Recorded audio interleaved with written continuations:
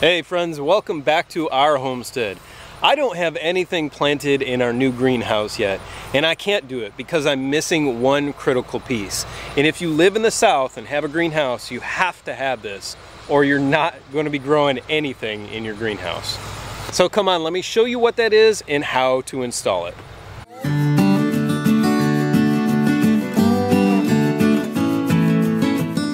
Of course, it's shade cloth, and this is really important in the South because if you don't have this, you're gonna absolutely fry everything inside of your greenhouse if you're trying to grow things in the summertime. Now we've got a 40% shade cloth, and that is good for a lot of different things. They say the optimum for growing tomatoes and eggplants and peppers is a 30%, but we felt that the 40% was a happy medium between everything. Because in terms of like lettuces and leafy greens like that, going a little bit more like a 50 to 60 is appropriate. So we kind of split the difference because we're not going to buy 3 or 4 different shade cloths. All right, let's show you how to put it on. So it's pretty simple. It's just the same exact way as we put our greenhouse plastic on. And if you didn't see how we did that, click on this video up at the top of the screen, which shows you our greenhouse construction. So these shade cloths from Grower Solution, actually you order them through Grower Solution. I believe they come from a different company because you can't get the 10% discount on these. They're really nice. They've got this ribbon along the edge here and all of these nice grommets. So you can actually use several different means of trying to hold this thing down on your greenhouse. And for us, we're going to use paracord. Now you'll notice that I do not have the wind strapping on the top of the greenhouse yet. And that is because a lot of people say that it's better to secure your wind strapping over the top of your shade fabric. So I've left this off. We're going to put this on after we string the shade cloth over the top. That'll help secure it in place a little bit better. So to get that shade cloth over the top, you're going to need some paracord and some water bottles. All we're going to do is tie our paracord to our water bottle, throw it over the top, tie it to our shade cloth, and pull it over. It's pretty simple.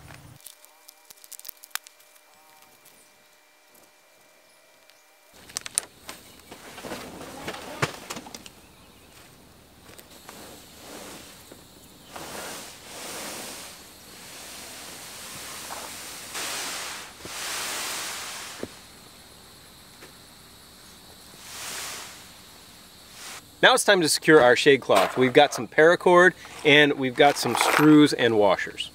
Now as you can see, our shade cloth doesn't come all the way to our hip board. That's just the length that we wanted it. So we're going to need to tie it to the grommet and then tie it to somewhere else. So for us, we can use those screws and washers and put another one in here. But why wouldn't I just attach it to this strapping here, which guides our roll-up side? So that's what I'm going to do. I'm going to come underneath here, I'm going to tie it and secure it to here, and then tie it to the grommet. Done. Easy. You can use whatever knot you want, whatever secures it the best for you. I'm just going to put a series of half hitches, and that'll be all set. I'm going to come down here. I have to cut this paracord, but we're just going to tie it around here, and we're done. Let's show you the rest. So shade cloth is on. It's tied down in a few different places, but we're going to secure it even more by putting the wind strapping on over top of it. And to do that, same as before, we're going to use a screw and a washer, poke it through our webbing material here, our strapping material, secure it to the hip board, throw it over, cut it, do the same thing on that side. Should be nice and secure. So unlike the strapping for the roll-up sides, which goes in a line with each bow, the wind strapping over the top goes in the center of your bows.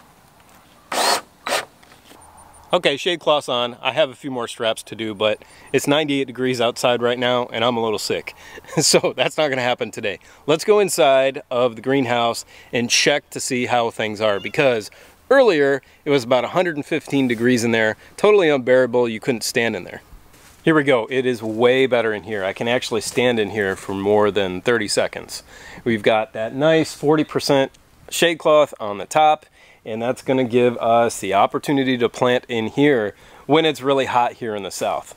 I can feel that the intensity of that sun has been really chopped down. It is nowhere near what it was like earlier.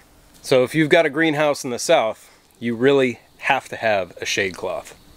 Okay, we are almost done with our greenhouse project. What we're going to be doing next, well, I've got to do the other door for you. That is one specific project that needs to be tackled on its own, just to show everybody how it's done properly. And then we've got our grow beds. We've got the corrugated metal grow beds that I purchased from Northern Tool, and I'll talk about that in one of the upcoming videos. How we're going to do that. We've got some moles over here, so we're going to show you how to combat all that.